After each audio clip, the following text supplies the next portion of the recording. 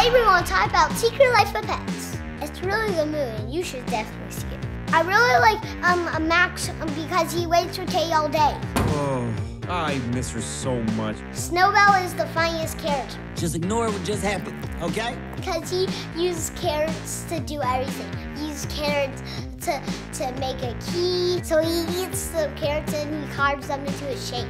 There's a sausage part that was so funny. They saw like all these sausages, they were hula dancing, and he ate one of the heads off.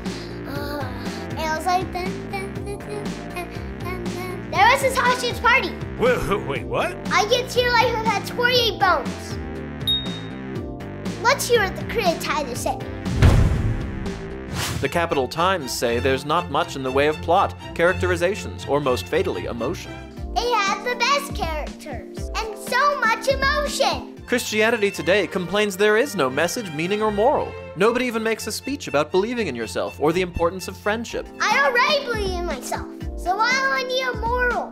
The Spectator says the 6-year-old loved it, which would count for something, if only it did. That's kind of mean to kids that are that old. I'm 6 years old and I count for something. The San Diego Reader calls it hot dog filler. I think that critic's full of something. Slant Magazine labels it the chaos of an id given free rein. I don't know what that means, and I don't think he knows what that means. The Chicago Daily Herald says it glorifies bullying and teaches kids that violence can solve problems quickly and efficiently. I'm gonna beat that critic up. Listen up, critics. Secret Life of Pets was the best movie I ever seen. I watch 1 billion hours of TV a week, so I think I know what I'm talking about. Make sure to like and subscribe. See you next time.